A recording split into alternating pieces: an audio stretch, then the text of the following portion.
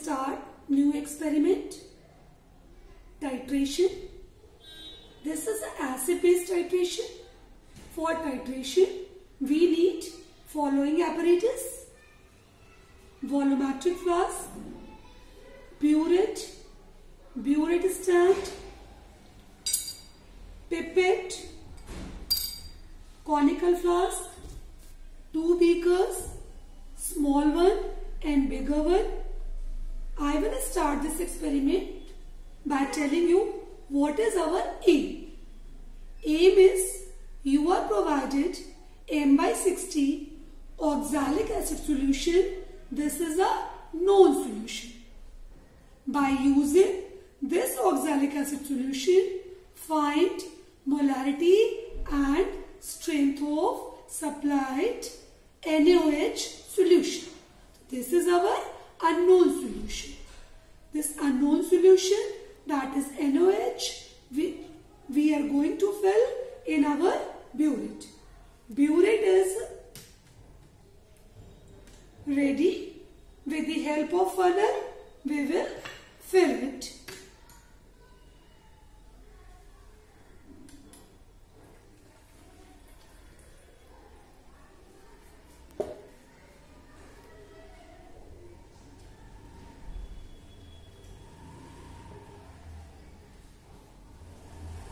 This is our parallax card. This parallax card is being used to avoid the reflection. See, I will show you. Let me see first.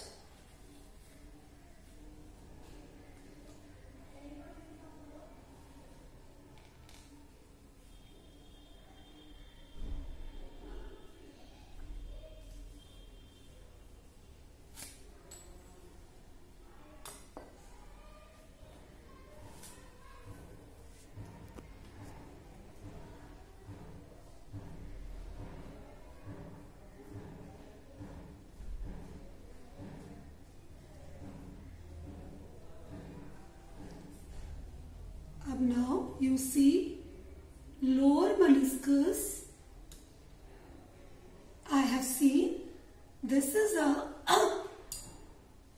colorless solution, so I have checked the lower meniscus. See, 0 point. This burette is filled.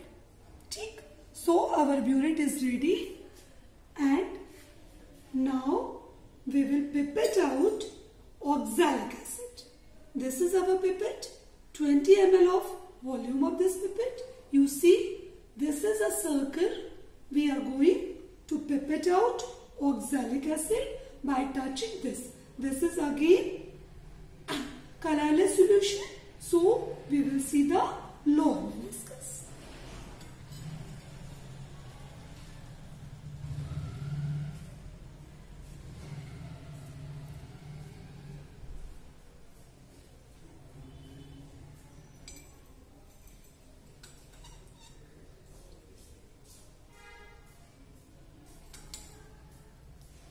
With the help of index finger, we will see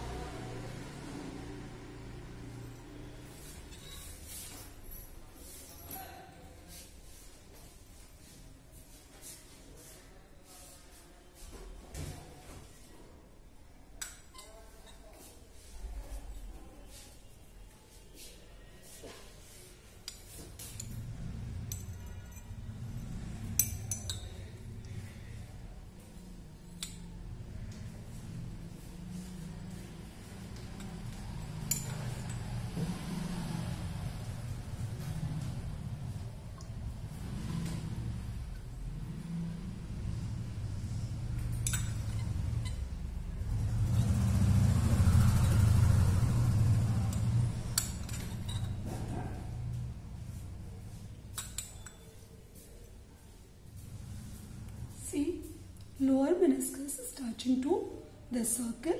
Now we are pouring it in a conical flask.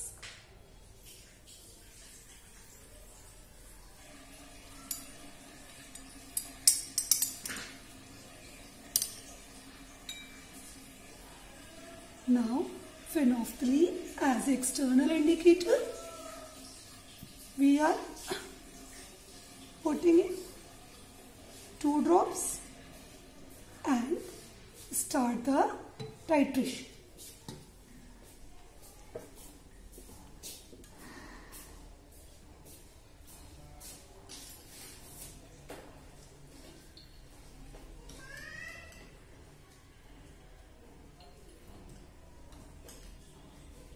You see, this NaOH is reacting with oxalic acid and light pink color is there. When this light pink color will be permanent, this reaction will be completed and our end point has come.